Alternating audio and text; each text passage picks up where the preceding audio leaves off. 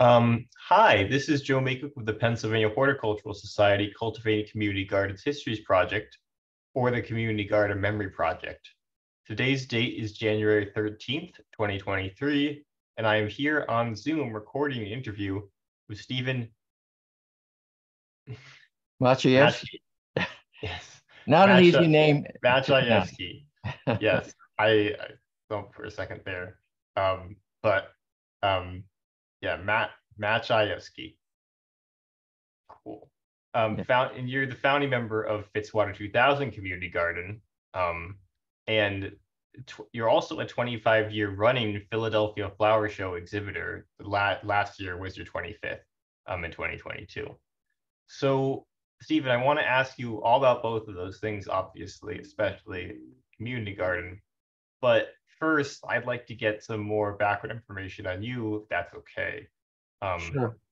so where did you grow up, or did you or your neighbors have gardens there? I want to thank you, first of all, for inviting me to share information about our wonderful Fitzwater 2000 community garden. And so where I grew up in North Philly at 3rd and Erie, right intersection between Erie Avenue and Sedgley Avenue.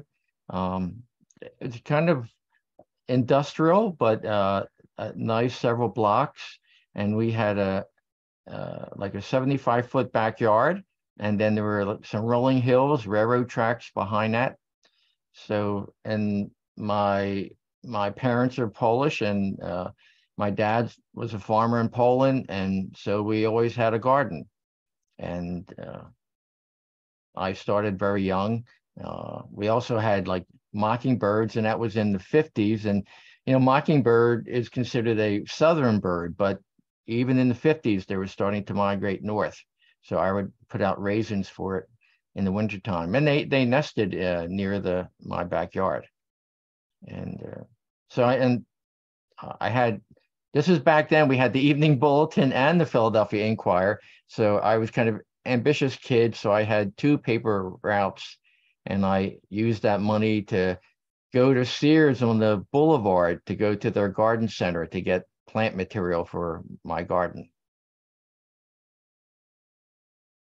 So you delivered newspapers, and then you use your spare change from that to invest in the garden. So your first memories of gardening are intimately connected with this childhood, where your father, with your own self-investment in the garden, and also it seems like with that with a little bit of nascent naturalism, right? And with the mockingbirds. Um, so it's your father then who taught you how to garden first. Now, growing up, I heard all these great stories from the farm in Poland and what they grew. And we had I guess the yard was about 25 feet wide and 75 feet long. And we had a vegetable garden. We had a little lawn. And I had these edged it with pink and white petunias. So I just kind of filled that in. And yeah, I remember, growing beans and pumpkins in the garden, and beets. And, everyone had a backyard, and we knew all the neighbors. And I remember Mrs. Petrosini down the street grew these great pumpkins and would pick the flowers and kind of saute them, and they were really wonderful. So we had a lot of interesting neighbors and good cooks. And so it was your father, but it was also kind of a village, um, that Yeah, gave you gardening experience. it was. We had Roy Jensen a couple houses away, and he had a 2-story pigeon coop in the backyard, and he used to raise his pigeons, his homing pigeons. And so all the excess from the pigeons were distributed around the neighborhood. So everyone had rich soil. Yes, And I understand. I remember as a kid visiting other people's gardens. And funny, my sister, a couple years older than me, telling me that she would sneak into some gardens and cut their flowers and then go around house to house trying to sell flowers. And even the people she cut their flowers, they gave her a little money for the flowers. So it was a wonderful experience growing up in that neighborhood. Yeah, it sounds like a really generous community space. Um, but now I want to jump forward a bit, a couple of decades, I think, to when you started building the community space that we're here to talk about, Fitzwater 2000. So I understand your history with the lot, well, the land itself, Fitzwater 2000, goes back to the early 1980s. That's correct. Because that was around when you, not long after you moved to the neighborhood with your friend Michael LoFurno. Yeah. Yeah. Who also founded the garden, right? So when you Yeah. first came to that lot, that is land that is currently Fitzwater 2000, what did you see? Well, it was fenced in with a cyclone fence, and it was like a overgrown, like any kind of weed lot. And but I before we tackled that, I purchased my house in 1983. I bought a I went to school in Europe and lived there for a few years, and then I wanted to come back, and my dream was to get a house like in or by Center City with a garden. They have the ideal life. So I bought a few properties just to kind of get a house, but they had tiny gardens. And then I saw this house for sale. And on our block, the 2000 block of Fitzwater, all the lots are 102 feet deep. I mean, that's a really small garden, but in an urban area, it's a big space. So I got that. And then Michael bought this shell next door. And then we kind of got to know the neighbors, and we had many problems on the block. I worked for the city as a social worker. I liked walking to work, but we had trouble parking. There were so many abandoned cars on the block, and lots of graffiti, and it wasn't really a desirable neighborhood. And there were lots of cats, so many cats. So all the neighbors got together and we formed a committee, and then we eventually dealt with creating the community garden. But like with cats, we're all cat lovers. We all have cats in our houses. We keep them in the houses, but they're not good for the bird population. So we had all the cats fixed and let them out. And usually, if you leave one cat on your property, leave a female, you won't, she can have her boyfriends, but she won't have any more babies, because it's a real time consuming effort to help raise the kittens and then get homes for them.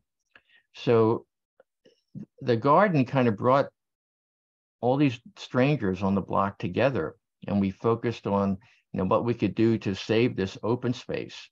And then we also tackled many other problems. But the garden was the unifying factor that brought us and has held us together for, I think we're around our 28th year now.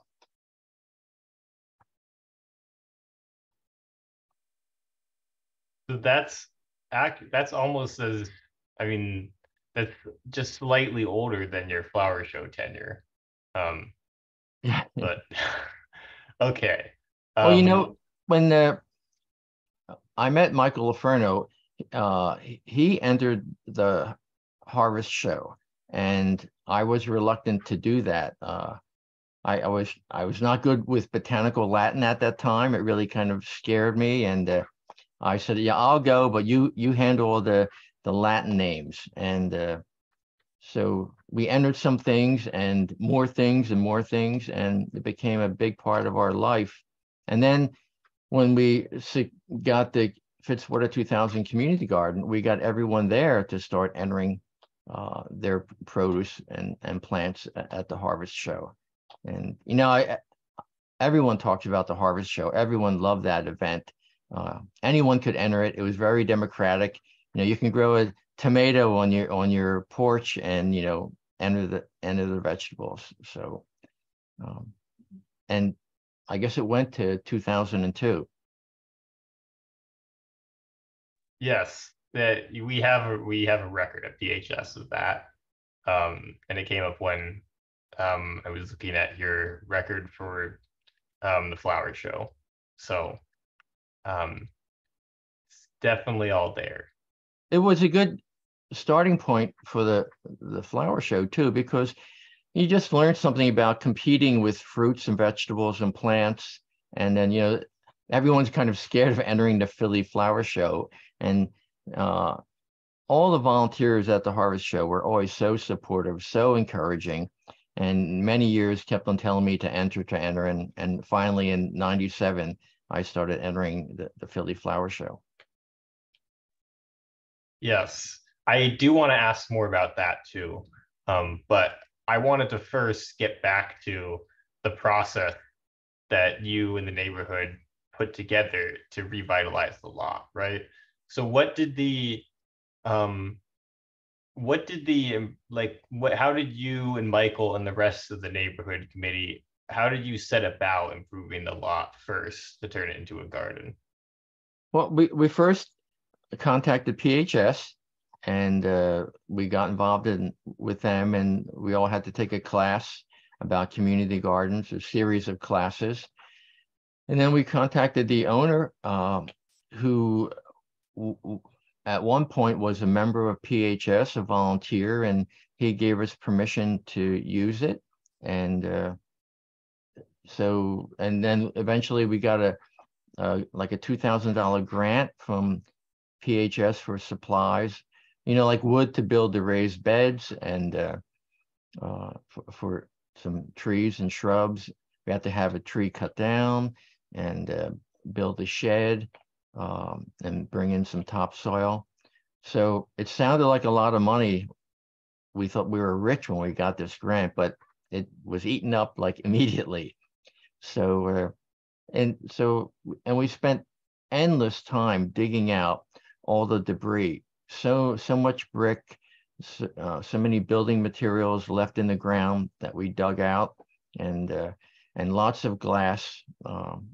Like I think one wall people used, they would just throw all their bottles on to smack it against the wall, and so we had like 3 inches of glass mulch. We're still trying to get rid of. So to add to kind of the picture of the garden as it was at the time, you had these cars parked all along the street, prohibiting and anybody from parking. You had a lot of weeds, a lot of graffiti, and on top of that, you had a wall length filled with broken glass. So definitely room for improvement. It sounds like that's exactly what you did, with the topsoil and raised beds, etc. We did take out truckloads, and I had a little truck at that time. I mean, many truckloads of debris, but we saved all the like decent bricks, whole bricks and half bricks. And we kind of outlined. Michael LoFurno is a landscape architect, and he came up with a beautiful design. And so when you first enter the garden, there's a huge circle, and it's outlined with bricks. And then we have a lot of like curves. It opens up into another big circle, and there's a smaller circle, which is our butterfly garden. And then it moves on to the shed on the right, compost on the right. And then at the middle and the left, we have like 8 raised beds. We were expanding. There was a abandoned shell next door, and we were trying to get it, and no one could find the owner. And that leads into a issue we can talk about. Some guy said he was looking to buy a house, and he came to some of our meetings, and he said he wouldn't challenge us. He would find some other property. And lo and behold, he somehow found the owner. I think there was some corruption going on, because at this point we were working with Anna Werner's office, and they couldn't find the owner. And they were trying to help us to acquire it, and so we could expand our garden. Our garden now is like 32 by 102. So we wanted to make it like 48 by 102. And we were using the back of the garden.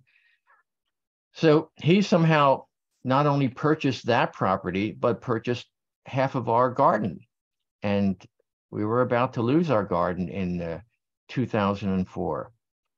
And we were really upset because in 2001 and 2, they had attacked the 2100 Fitzwater Street community garden. And Anna Verna tried to intercede and help with that. There were 3 lots together, and the developer had the middle lot. So they wanted to switch lots, and they wouldn't do it. And they just came out one day with a backhoe and just were pulling out everything. And Michael LoFurno went over there with some of his workers, composite landscape company, and salvaged many of the plants. It made the Inquirer. So in many ways, the story of Fitzwater 2000 is also kind of, you know, you had luck on your, it didn't just, what I'm trying to say, it wasn't determined exactly that you would still have the garden all these years later. But that you're kind of pointing to that how many other gardens unfortunately suffered different fates. Not because people had no interest in them, but because of development. There was, at that time, there's really little interest in development in our neighborhood. I bought here in '83, and I liked the neighborhood. I liked the location. I liked having the space. It seemed ideal. I don't know why there were abandoned homes here, but for whatever reasons there were. But eventually it had become a popular neighborhood. One of the good things, we worked with PHS and Terry Maciejewski, Neighborhood Gardens Association, and we had started the process of trying to acquire the property a couple years before this serious problem. So we had really good relationships with council people and politicians. And one of the things I did, I'm the librarian for the group, and whenever we did anything and we published it, or there's an article about us or pictures, I saved it. And I put together like a 2-inch scrapbook of the history of our garden. And so whenever we would meet any politicians, I made several copies. It took hours and hours. I must have made about 8 copies, and I would leave it with them. I don't know if they would look at it much, but I thought if they had a hard copy, this is before like the internet and all like that, they could look at it and see what we had been doing. It wasn't just talk, it was action. So I thought that helped us along. Right. Because you were mentioning Anna Verna, and she was a city council member at the time, right? Yeah. Mm-hmm. Yes. So you kind of had this alliance of Terry Maciejewski being someone from the Neighborhood Gardens Association, it was then at the time, right? Yeah. Yes. What is today known as the Neighborhood Gardens Trust. Yeah. And people from PHS and Anna Verna, and all, of course, kind of supporting just a committee of people from your neighborhood. I guess, one thing I want to quickly clarify, you used the word shell a couple times. And I'm guessing that in this context, you're referring to like, a lot in the city. But could you clarify what you mean by the word shell? Well, our garden, there are 2 like lots, weeded lots at 22 and 24. And at 2040, there was a shell of a building. It had been like, it's all open. It was not even fenced in the back. And so we were trying to get it knocked down so we could have just expand our garden. When this guy, Drexler, finally got ownership of it, he did have it knocked down and rebuilt the stonework.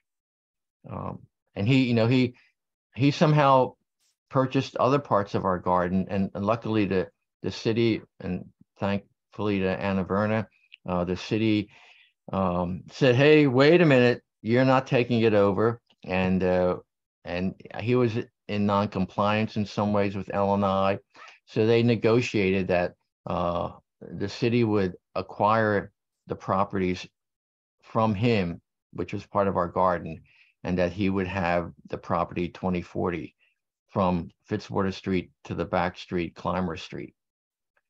So it was really fortunate that the city was there and put the money out to do that. And maybe because we had good relationships, with a lot of people, and like it does take a village. Like Dennis Cowie of the Philadelphia Inquirer wrote articles about it, and Libby Goldstein of South Philly Review used to do a column, Urban Gardeners, and she would write about us like a couple times a year, because we would enter the city garden contest and the harvest show, and we would have spring and fall events at our garden.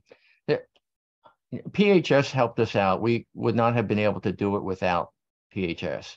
So I feel very responsible that we have to give back. And so every year, and sometimes we all get busy, it's hard to do it, but every year I make sure that our garden enters the city garden contest and contribute, entered the harvest show. And when there are tours, we're on tours, and we would have garden tours and flea market and plant sales twice a year. So I think all that, one hand washes the other. So they were really good to us, and I wanted to thank them by always participating in these events. Yeah, thank you for that information.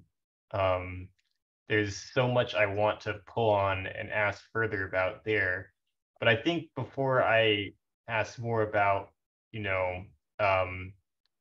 garden contests and stuff that you do in the garden on a yearly basis and other traditions, I want to ask a little bit more about the specific roles you have played and continue to play for Fitzwater 2000. Right? You mentioned, you mentioned that you, with Michael and with everybody else, kind of came up with the idea of what to do with the lot. And you've also mentioned the scrapbook and being a librarian for the garden. What are the roles that you fulfill to help keep the garden going? I kind of had my self-appointed like liaison person with PHS, and so that meant that helping to organize people to participate in the city garden contest and the harvest show, and attend whatever meetings were coming up.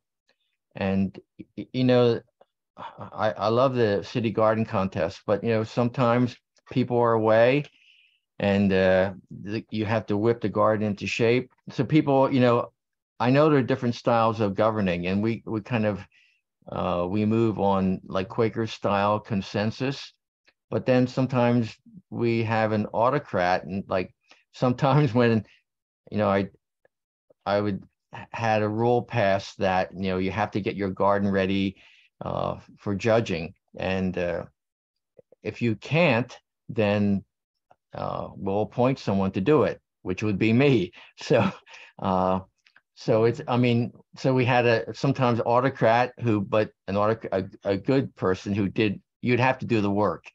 So it's hard to manage, like sometimes managing gardeners, like managing cats, hard to get everything done, and are people around. So people were willing to sign off on that, most people, did the work, got their plots into shape.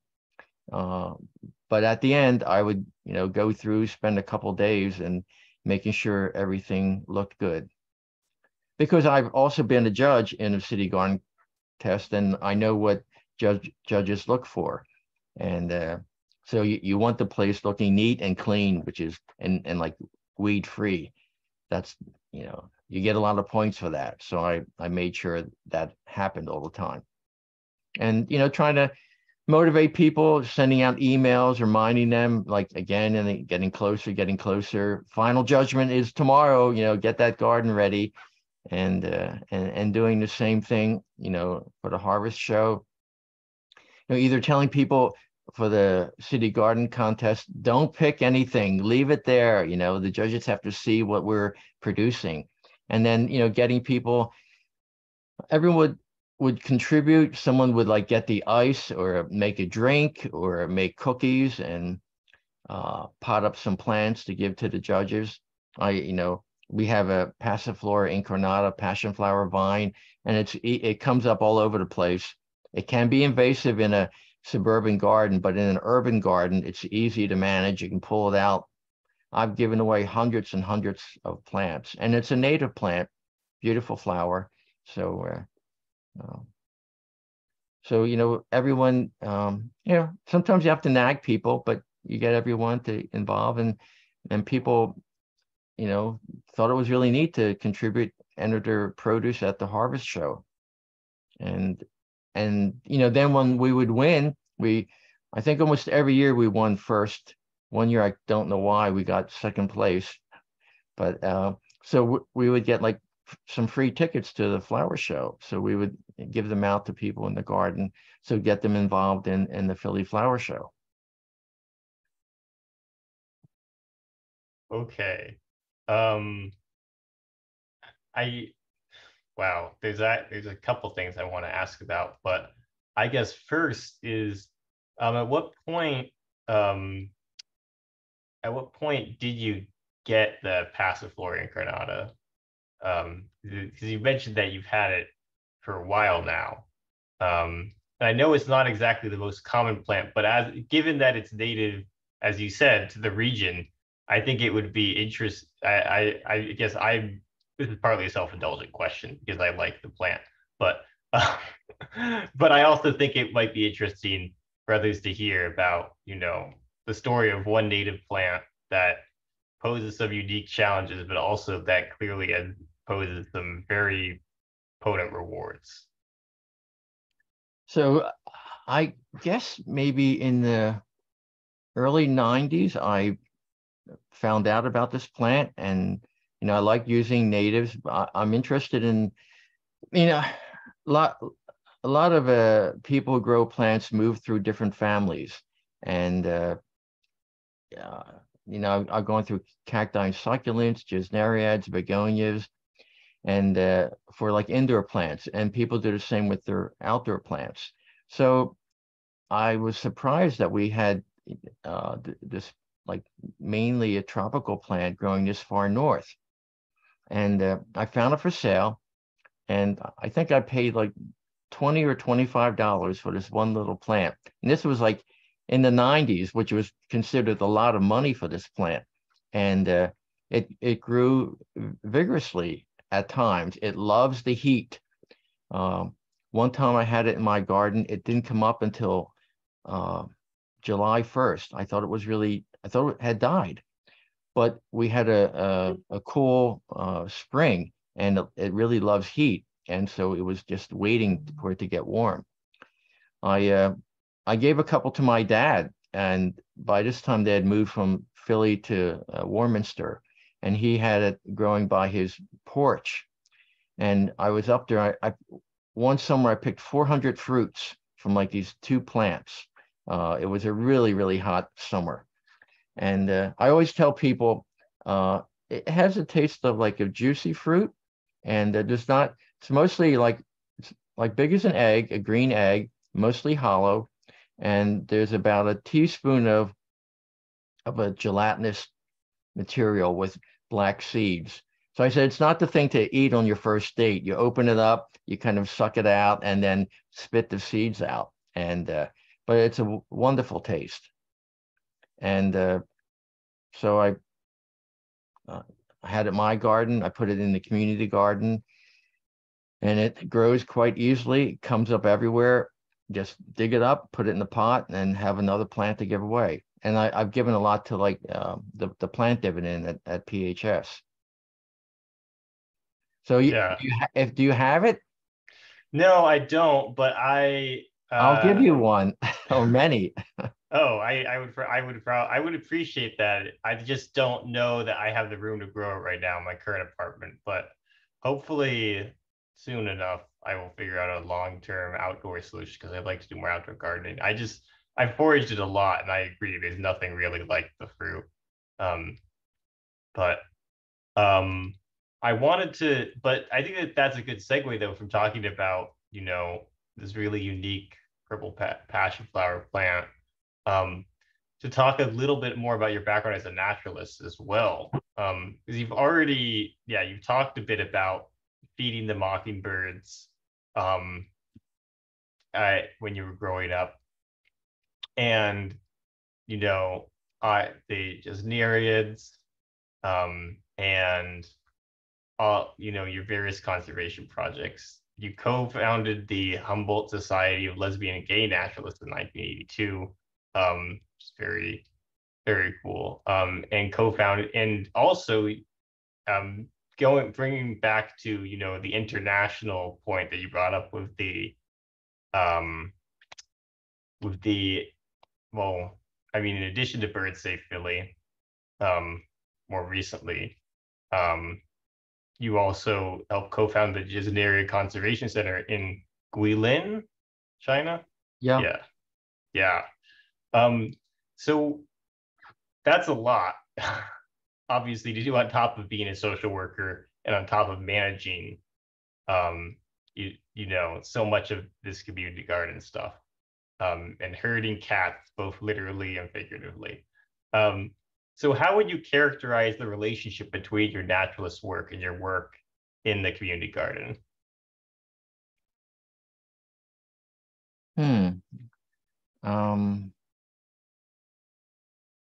Well, I love telling stories and to people in the community garden, and I think everyone in our community garden, they're all birders. They all have bird feeders, and they're interested in Bird Safe Philly. One of my neighbors just went to get his car fixed and discovered that at the auto dealer, many birds are crashing into the glass.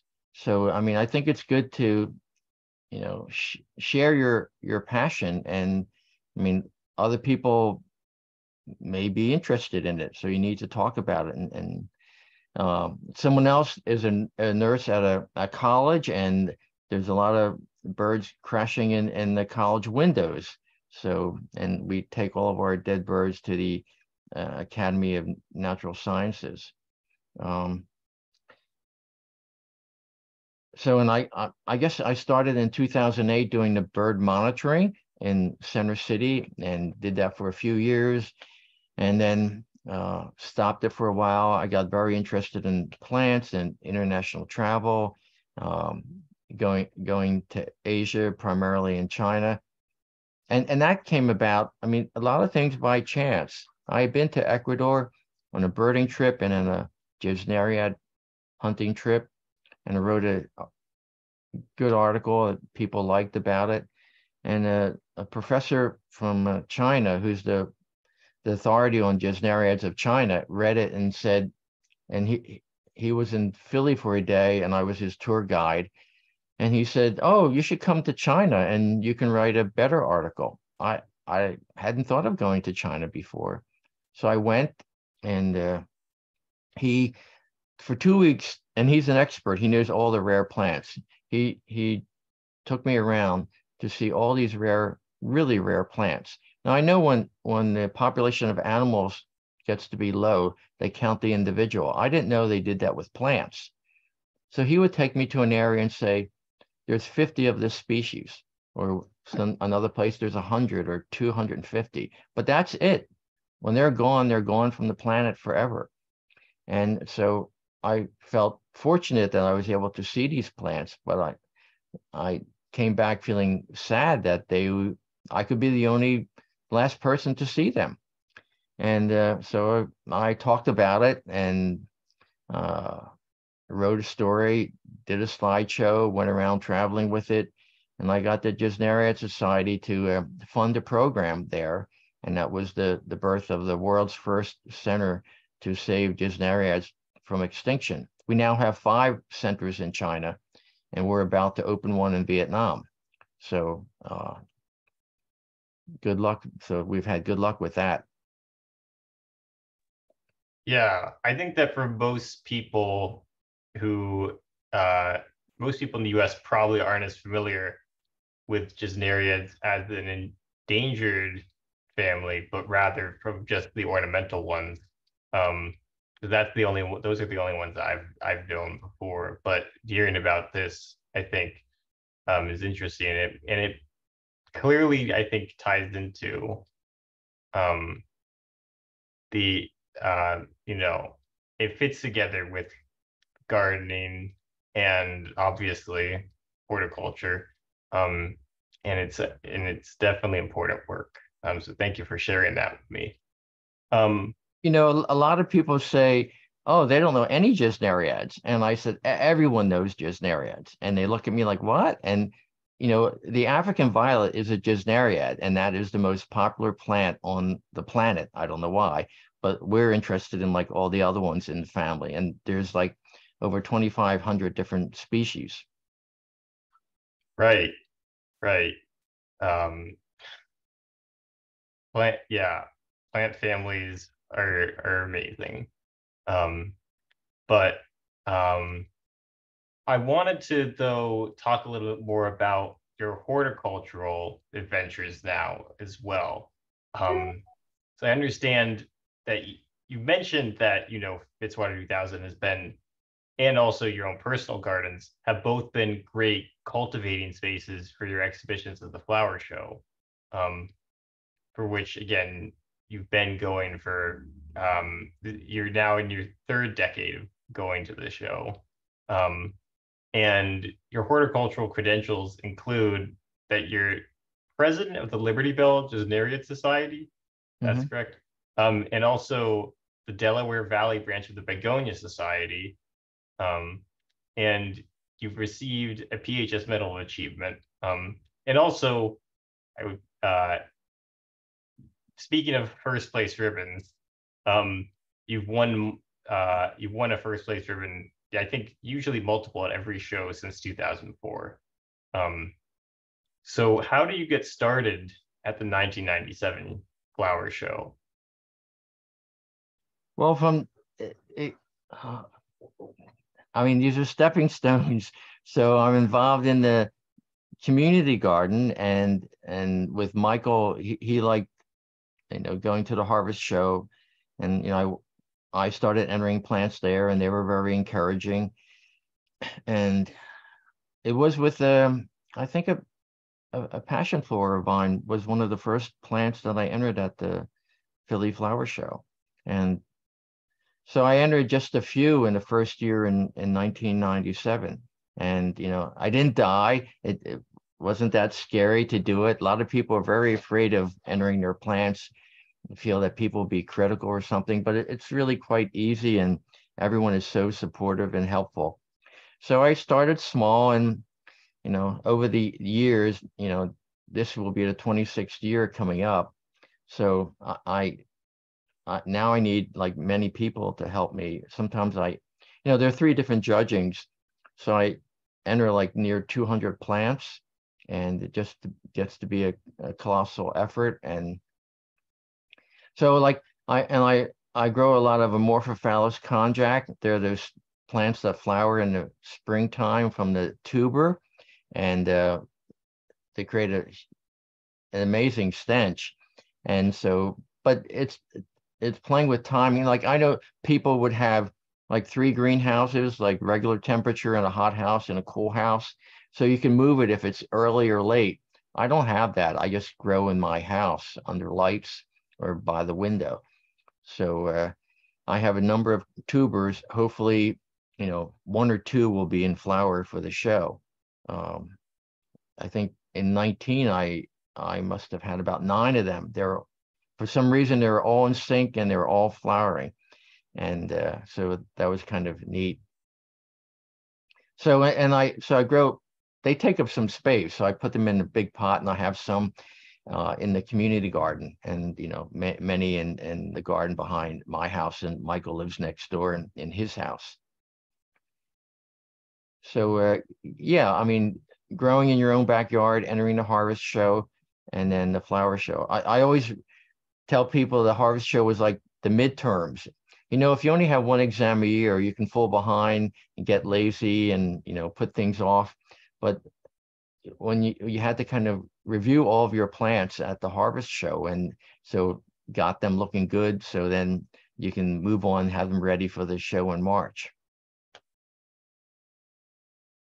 Yeah, you kind of had, that was kind of your entry point, and also kind of your uh your midterm. If you don't pass this, then do not pass go, and do not collect $200. To use another Philly analogy of Monopoly. But I wanted to ask at this point, though, you've talked a lot about how you've talked a bit about how your own process of, you know, growing the plants has developed over time. How has the show changed since you first started exhibiting back in 1997? Well, it's improved. The new Hort Court is really spectacular stage to show off your plants. So, and you know, and the past 2 years it's been held in the summertime because of COVID. But this year, the Hort Court is going to be the centerpiece of the Philly Flower Show. So that they're giving us even more attention. People people seem to like seeing these plants, and, you know, some of the plants, same plant every year, more mature or a little different, all, but they all have a history, and I kind of have a following. People like to see these plants come back year after year, and it's always a challenge. You know, things get older, some don't make it, so you always have to, you know, acquire new plants. And it's great working with PHS, trying to come up with new categories. I remember that there was a category like for vining plants or trained vines. You can put a Hoya in that, but Hoyas never did well competing against other plants. So like I would ask every year, I send a letter to PHS, kind of a review of the wonderful job they're doing at the Philly Flower Show, and with some suggestions, and always trying to create new classes. And so I would say, why don't you have a class for Hoyas? And they finally did. And it's great to see all these Hoyas competing against each other. So, and I've done that with many other categories, like the climbing onion, Boea volubilis, right on my other side. That will be in the flower show. And that used to be, I think, 1 day, and now it's like on every day, and then a pot under 6 inches and a pot over 6 inches. So there are just many more categories in the show. There's a category like for everyone to enter a plant. So even like for philodendron, and a lot of people grow philodendron. I mean, you don't need a rare or expensive plant. You can any plant, a common plant, you grow it well, have it presented well, and, you know, you could win. And it's not just winning. I always tell people the idea, even if you don't win, so what? What you should think about is participating. And, you know, so even if you don't win a ribbon, your plant will make the blue ribbon winner look better. So the idea is just to, you know, be a part of it. And it's a great tradition. I love in the book, like 1,000 Things You Must Do Before You Die. And they mention going to the Philadelphia Flower Show. Well, that's great, but it's even better when you participate. Right. is it you you get the opportunity to invest a bit more and build a relationship with the plant, and then get your plant out there, um, so other people can also appreciate it and see what other, yeah. I mean, it's all connected. My parents took me there as a kid, and I didn't know what it would lead to. And like now I've been going there for, 26 years. And when I went there and I admired and kind of wanted all these plants I saw. And so I think it's good that, I now bring plants that other people could see. Uh, there's this one guy, Brandon Huber, Mr. Amorphophallus. He's entered a lot of those. He's really made them popular at the Philly Flower Show. I think I met him when he was 14, and I gave him his first Gesneriad. And he was in high school. He wasn't happy with it. He wasn't going to go to college. Well, he just got his PhD in horticulture. So it's good that we all can, contribute and help each other grow and, learn. Yeah, you literally helped him grow, it sounds like, given that he's now growing Amorphophallus as well. But I want to thank you for sharing that. I think that it's good to get someone's perspective on the show, for these interviews, who comes at it from, the perspective of someone who was Harvest Show first, then show, and now making suggestions for it as well. But in helping to develop new categories. But yeah, I wanted to ask though, I want to return to the topic of Fitzwater 2000. Because you also mentioned that the show and, getting people into the show has been a big part of, and of horticultural exhibition in general, has been a big part of your role in the community garden, right? And I wanted to ask you if you could walk me through a year in Fitzwater, looking at the traditions of, you mentioned tours and the city garden contest, and you've also mentioned I think spring and fall sales, and also Halloween previously. So what traditions like those, and any others that you can think of, characterize garden work and recreation for you? Well, our garden is really a year-round garden. We have these Winter King hawthorn trees that are, there was a PHS gold medal plant, and we put them in, and they're covered with fruits. And I always go out there especially when it snows, to get photographs of the snow-covered berries, if they're still there, because at other times flocks of robins will come in and eat the fruits.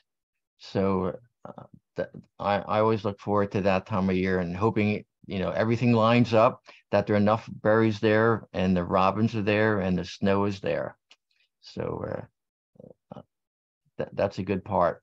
And, and in springtime is cleanup, and, some people start really early when it's cold and growing things, and other people, start later.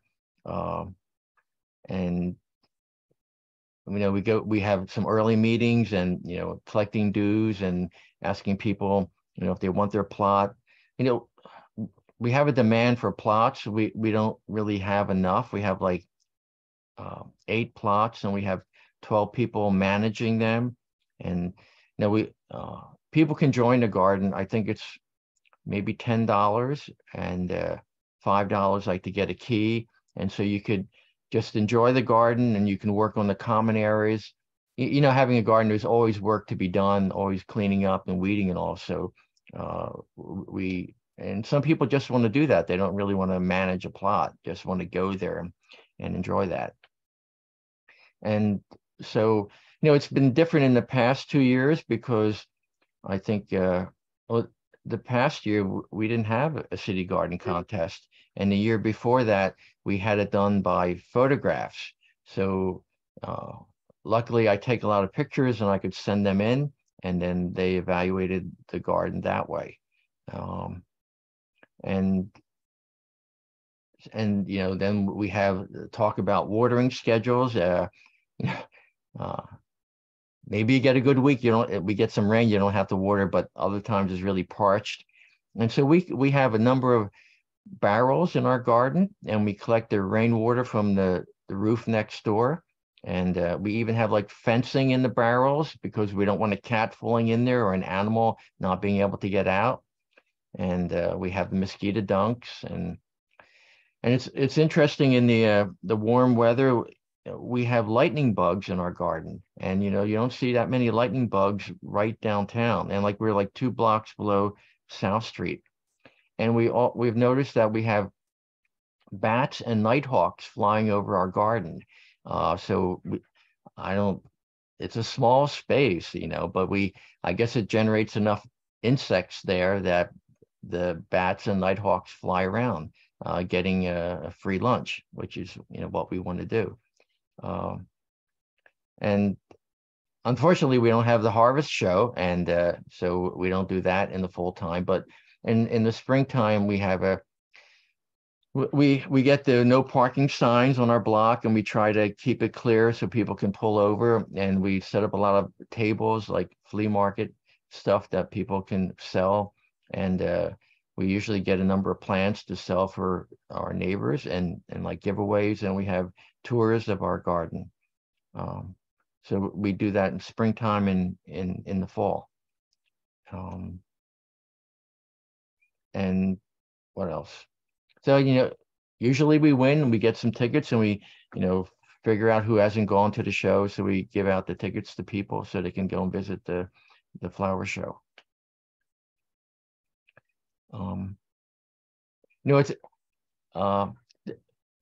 It took many, many people helping us to get where we were.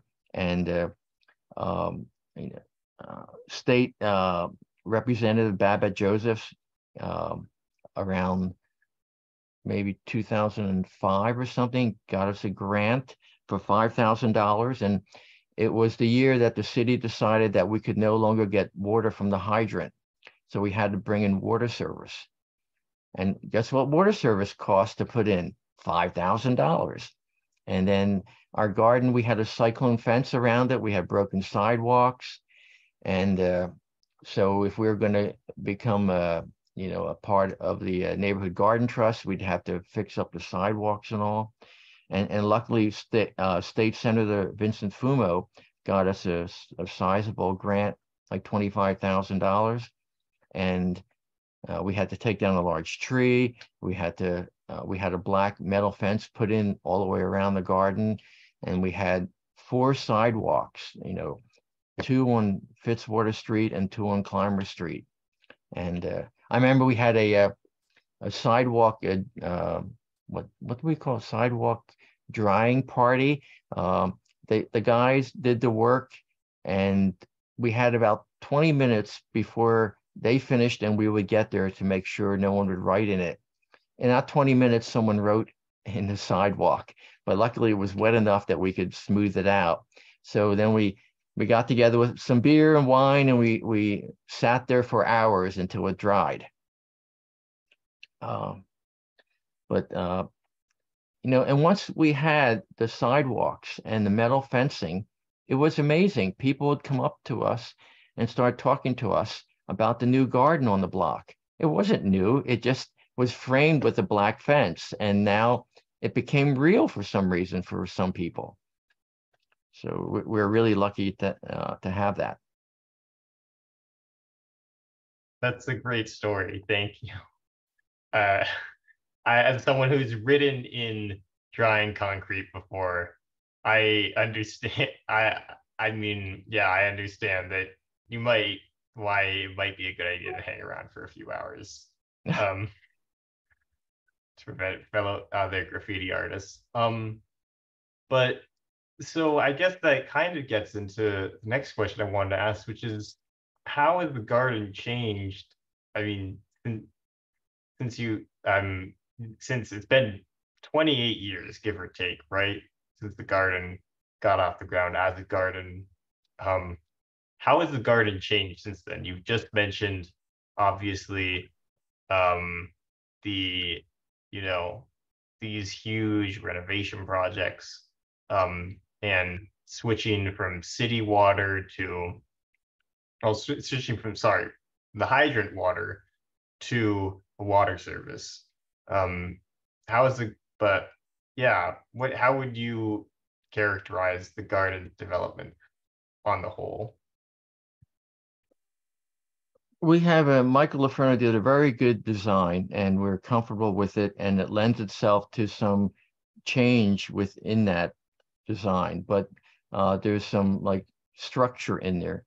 Um, like the hawthorns, you know, they're there, they frame part of the circle. And we have these uh, elderberry, there were bushes, small bushes. Steve Maurer, who used to work for PHS and lives a couple blocks away, had them in his garden, and they weren't doing well. And he said, "Do you want them?"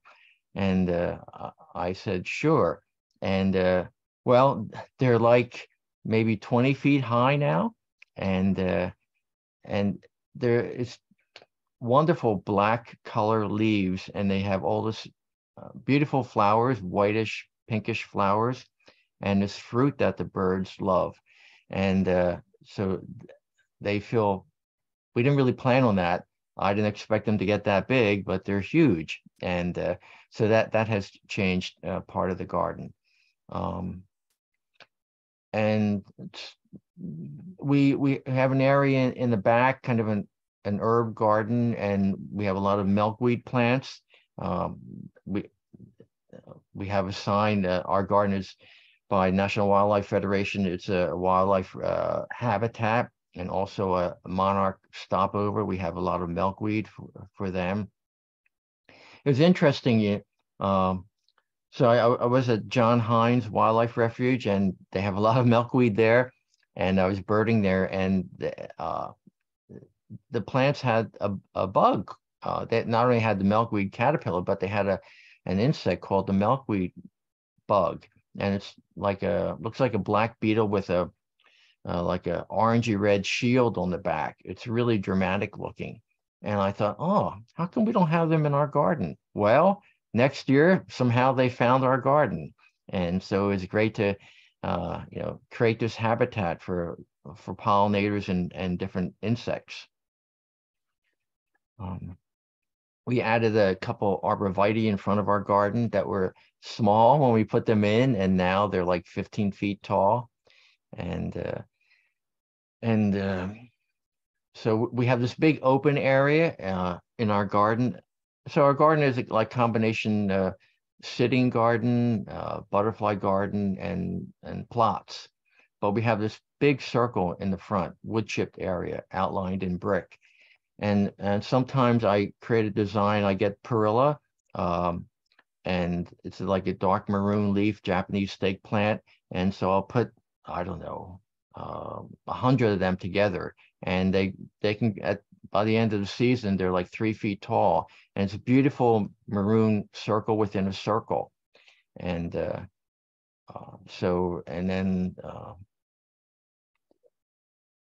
maybe we had some datura flowers in the back, and they peak at once, and so I collected like 200 flowers. They only last a day, and then I made this big circle within the circle, kind of artistic use of the circle. Only good for a few days, but it was pretty dramatic looking. So we're able to stage things like that in this center, the entrance to our garden. And we have a large flower pot. So we have a small gate, like 3 feet tall, and then a brick area, and then a larger gate to get into the garden. And in the smaller brick area, we have this huge flower pot, and we has like a changing displays. We every year we put different things in it.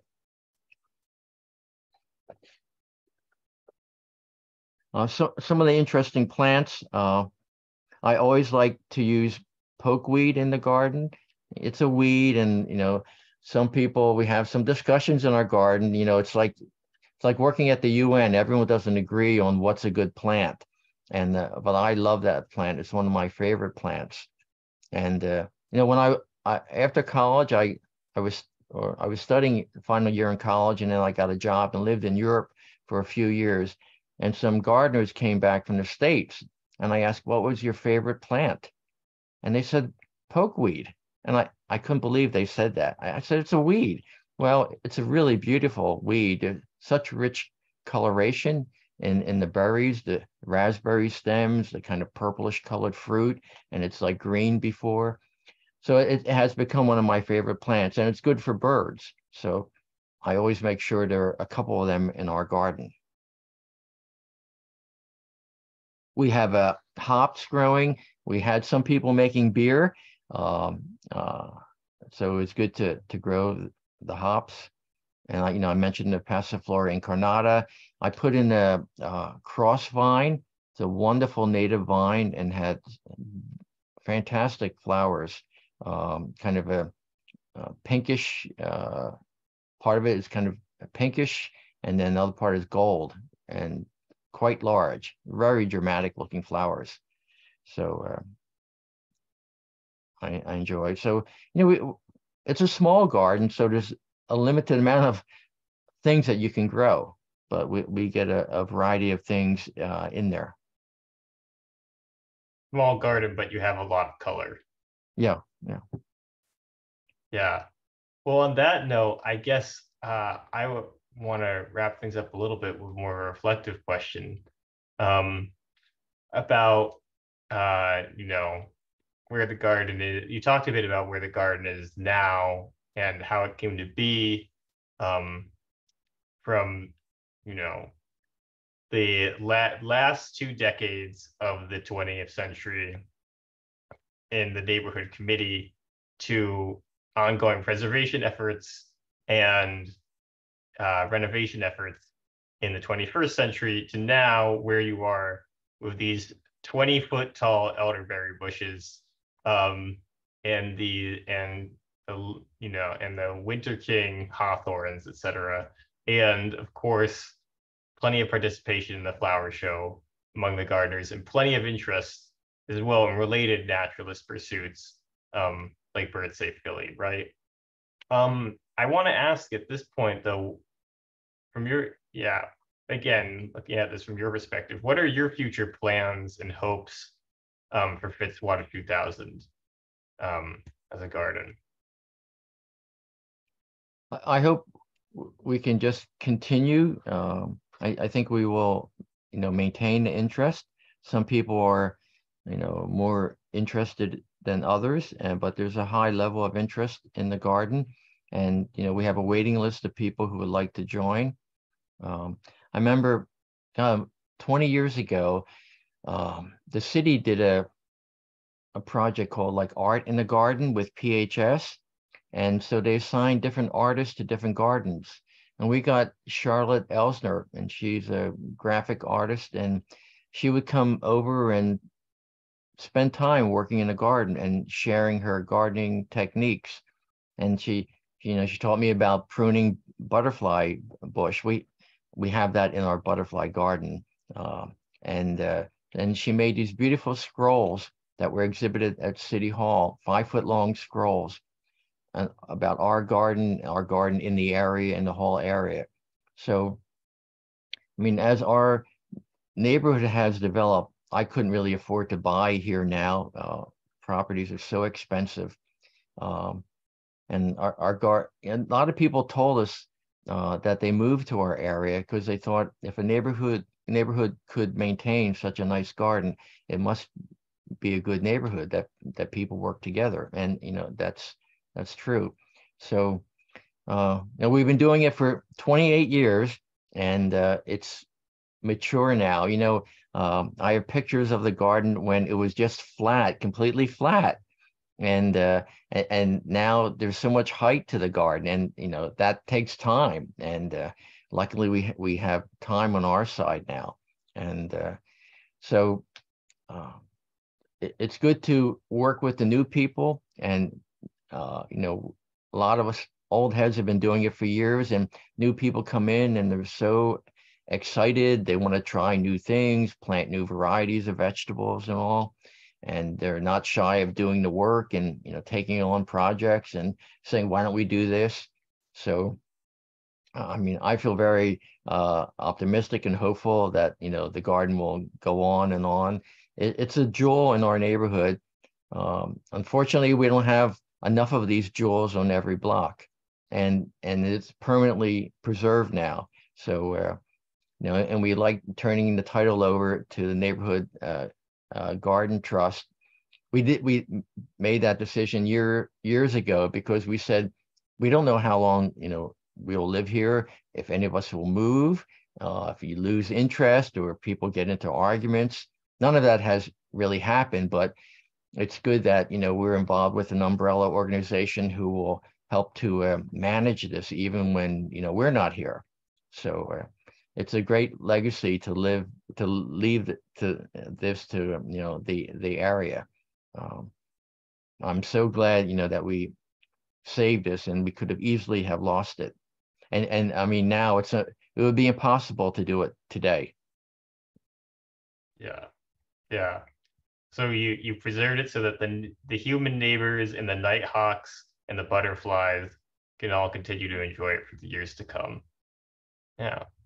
Well, thank you so much. On that note, I think um, it's time for us to sign off. So I really appreciated interviewing you, Stephen, and getting to learn a bit more about your work with the with Fitzwater 2000 Community Garden and the flower show, and with your naturalist adventures as well. So really appreciated it, and thank you for agreeing to sit down with me today. It was my pleasure to do it, and we should connect, and I can give you some passion flower plants. And I like to, Bird Safe Philly will hopefully be working with PHS, because it's a good way to do outreach to a lot of people who have gardens.